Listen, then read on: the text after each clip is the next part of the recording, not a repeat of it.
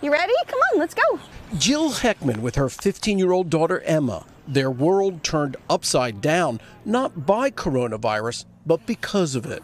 For 6 months, Jill ignored a newly formed blemish on her cheek. It literally looked like a little freckle, and it didn't change for the longest time. And I was like, oh, I've developed a beauty mark. And over the last, I would say 6 months, I started to notice it a little bit more. Jill had a telemedicine visit, but the dermatologist told her no big deal. Eventually, just to be certain, she went in for a biopsy. You were confident. I put it off. Coronavirus, the pandemic, the reason I put it off, but this is going to be okay. I was very confident until that phone rang at 4:58 on a Tuesday afternoon, and she said, I don't even know how to tell you this, but it's invasive melanoma. Jill's story during the pandemic is not unique. According to a recent Dana-Farber Cancer Institute study, in the first months of the pandemic, cancer screenings dropped by more than 75%. In theory, there is a fear that some of the cancers, I wouldn't say as much missed as perhaps would have been diagnosed at a later stage. Here's where Jill's story may shock you. This 50-year-old's job? She's a doctor, an OB/GYN. You purposely wanted us to see what happened to your face. Why?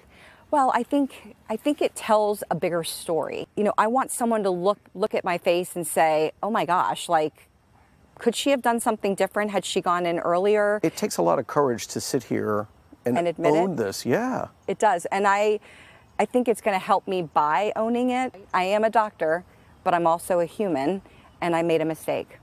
And you want others to learn from this. And I want my mistake to not be other people's mistake. So if I can help one person get into the doctor because I did this story, I'll be happy.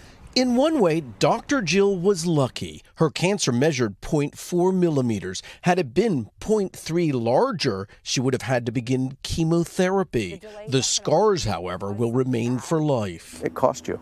It cost me a lot. Big warning to everyone. Big warning. Indeed. Look at my own family. Both my parents, my aunt, a cousin all died from cancer. My sister and another cousin survived cancer. And so wake up this morning, listen to what your oncologist and doctors are saying. If you use the pandemic as a reason to skip that checkup, no more waiting, guys. Time to go in and get that checkup. Yeah, melanoma is personal in my family too, Kerry. That really is an important warning. The courage for Dr. Jill to come forward, but a reminder for everybody watching right now to look at your loved one and say, hey, what do we need to do? Let's get lives back to normal and start to see those doctors. Absolutely. What an important story, Kerry. Thank you so much. Thanks for bringing that interview to us. She was so powerful. Appreciate it.